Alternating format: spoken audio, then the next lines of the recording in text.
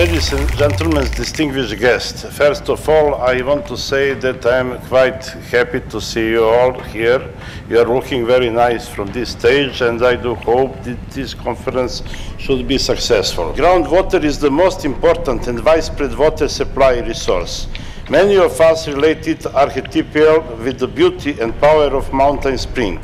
Serbian people say that the water, to be drinkable, it needs to pass over 7 stones. This conference is regional conference of International Water Association, IWA.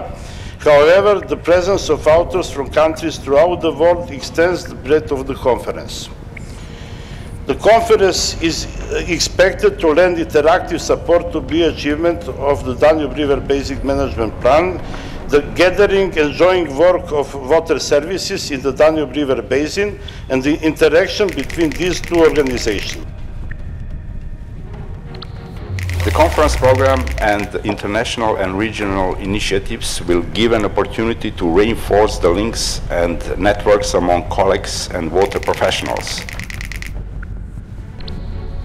It is a pleasure for me to address you in this opening ceremony on behalf of the Director General of the United Nations Organization for Education, Science and Culture, UNESCO.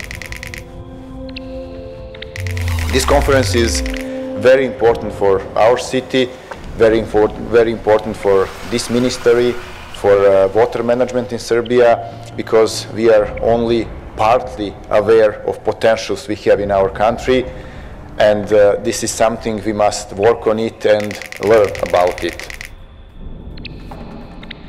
And I'm especially pleased to be here at this event for 2 particular reasons.